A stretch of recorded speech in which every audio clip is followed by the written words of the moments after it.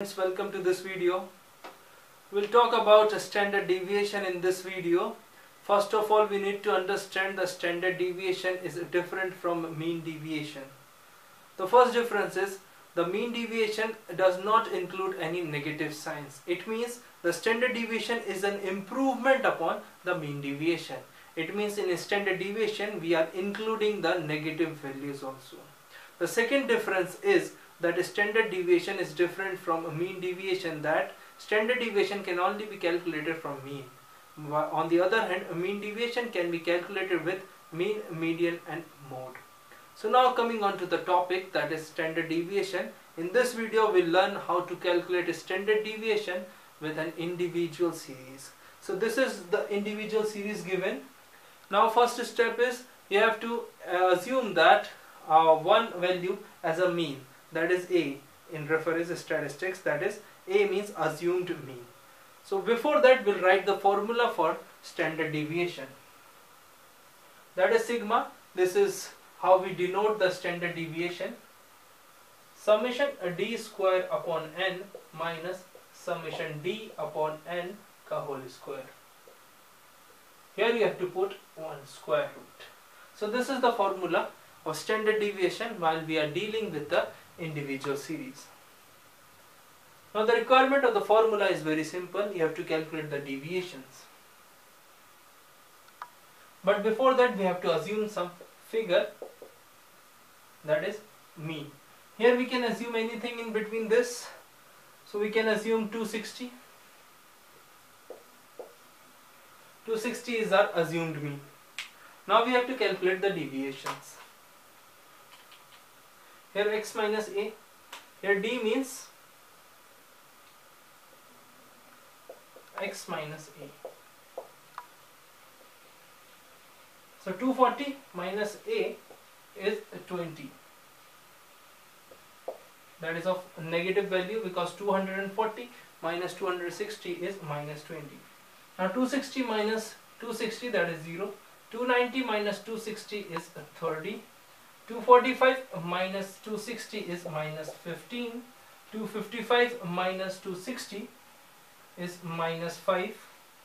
288 minus 260 is 28. 272 minus 260 is 12, that is a positive value. 263 minus 260 is 3. 277 minus 260 is 17. Then 251 minus 260 is a minus 9. Now you have to obtain the total of this figure. So first we'll add the positive values, that is 30, 28, 12, 3, 17. Then we deduct the negative values, that is minus 20, minus 15, minus 5, and last one is minus 9. So D is equals to your 42. Now we just have to put these values into the formula. That is summation d square. Here I can write here a is equals to 260, so that I can use this space.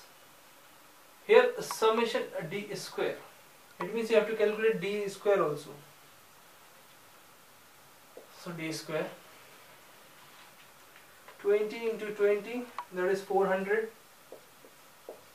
0. 30 into 30 is 900. 15 into 15, that is 225. 5 into 5 is 25. 28 into 28 is 784. 12 into 12 is 144. That is 9. That is 289, and 9 is 81. So summation d square is equals to summation d square is equals to, you have to obtain the total, That is 400 plus 900 plus 225 plus 25 plus 784 plus 144 plus 9 plus 289 plus 81. That is 2857. So now putting the value in the formula, summation d square is 2857 divided by n. In the individual series, n is the total number of value, so we have to calculate, or we have to count the total number of value. 1 2 3 4 5 6 7 8 9 10. So here we can write 10 minus summation d square, summation d, that is 42, upon n means 10, the whole square, and then at last you have to put square root above it. Now we just solve with this equation. 285.7 minus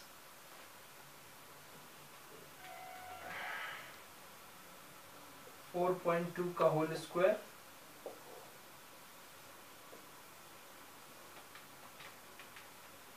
so that is 285.7 minus 17.64, so that is 285.7 minus 17.64 is equals to 268.06.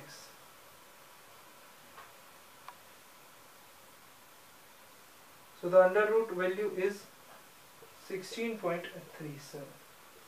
This is the answer for the standard deviation. This is how we calculate the standard deviation. It means the answer for this is standard deviation is 16.37. Hope you like this video. This video is all about individual series when we are calculating standard deviation. Thank you so much. Stay tuned. Please subscribe this channel and share this video to your friends. Thank you so much. Have a nice day.